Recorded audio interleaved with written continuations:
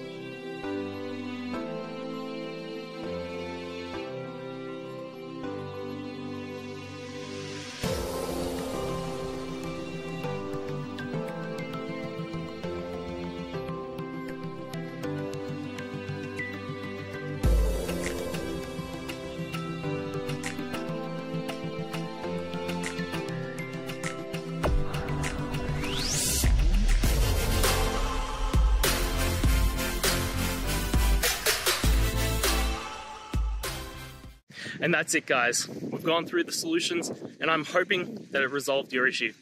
If it did, please hit the subscribe button. I'd really appreciate it. And until next time, I hope you have a good one. Cheers.